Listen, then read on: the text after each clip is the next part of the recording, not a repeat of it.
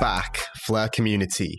Today we're going to talk about how you can connect to the Songbird network, which was recently just launched.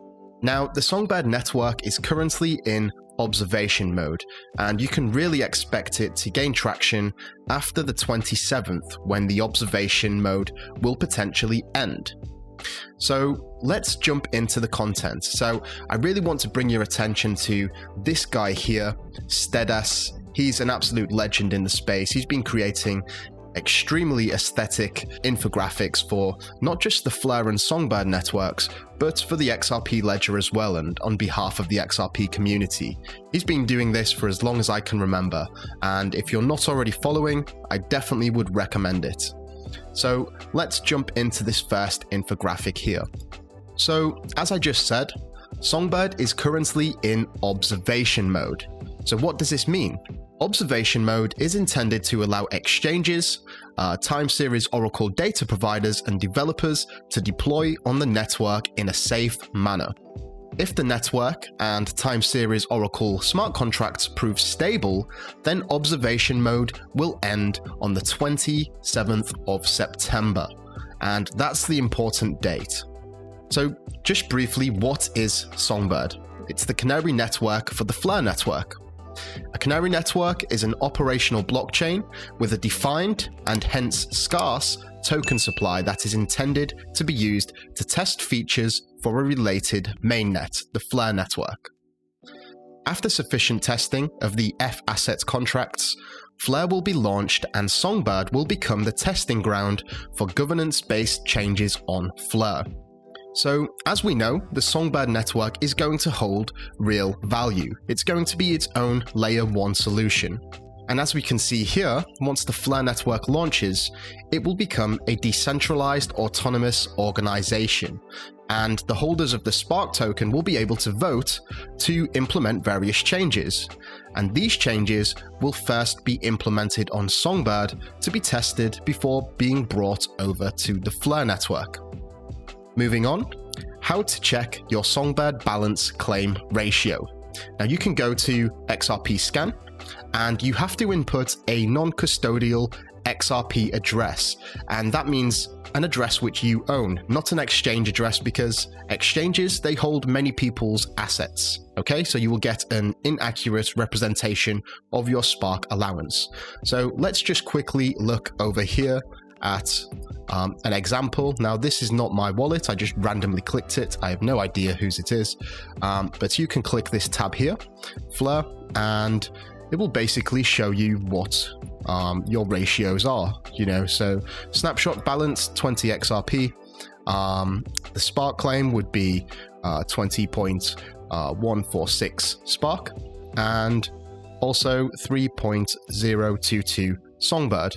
Now this one's not registered, as I said, I just clicked this at random, but yeah, very easy to see if you guys are interested in that.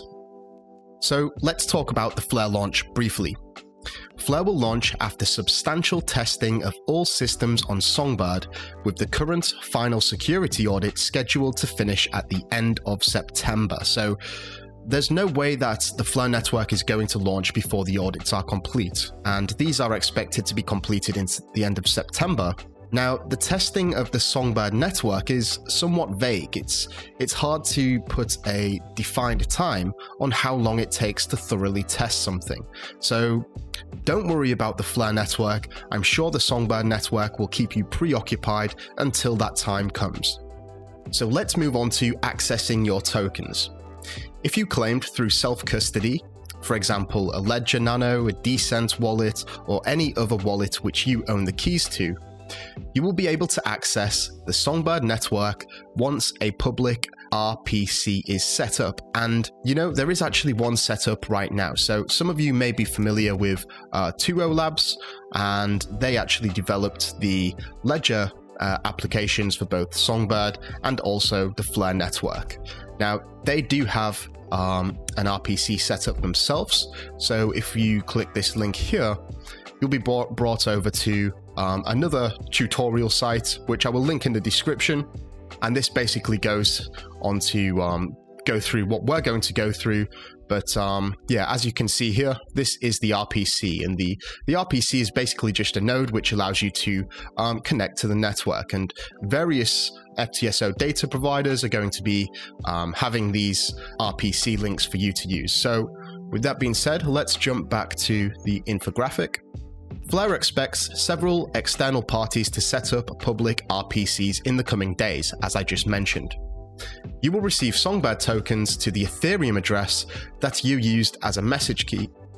Now, I'm not going to reread this because I made a full video on it yesterday, and I would highly recommend that if you're still struggling with the concept of where your Spark tokens are going to arrive, be sure to watch that video. But to summarize, your Songbird and Spark tokens are going to exist on the Songbird and Flare network respectively. They're not going to land in your Ethereum address, they're not going to land in your XRP address, because they are separate networks. And just like you can't put Bitcoin onto Ethereum, you can't put Spark onto Ethereum or Songbird onto Ethereum. So be sure to check out that video if you haven't already. So how much Songbird do you actually get? Well, Songbird will be distributed only once to all the recipients of the Spark distribution. For every 1 XRP held at the time of the snapshot, 0.1511 Songbird will be allocated. So here we have the supporting wallets. We have Ledger, which is a hardware wallet. We have the Bifrost wallet, which is a software wallet, just basically on your phone, and that will be free. And you have the Decent wallet here, which is a biometric hardware wallet. And for those interested, I do have a $50 off link for the Decent wallet below. We also have MetaMask, which is a Web3 browser wallet, and finally Exodus. Now, this is also important to note for those who are thinking that the network has launched and that's it. No, Flare reserves the right to roll back and/or take down the network and restart from Genesis, meaning the very start. Exchanges are strongly advised to not make Songbird token available for sale. So with that being said, we're going to look at how you can connect your self-custody wallet to the Songbird network. Now, this particular infographic is running through the process for a Ledger device, but you can do this with any device which you can hook up to MetaMask.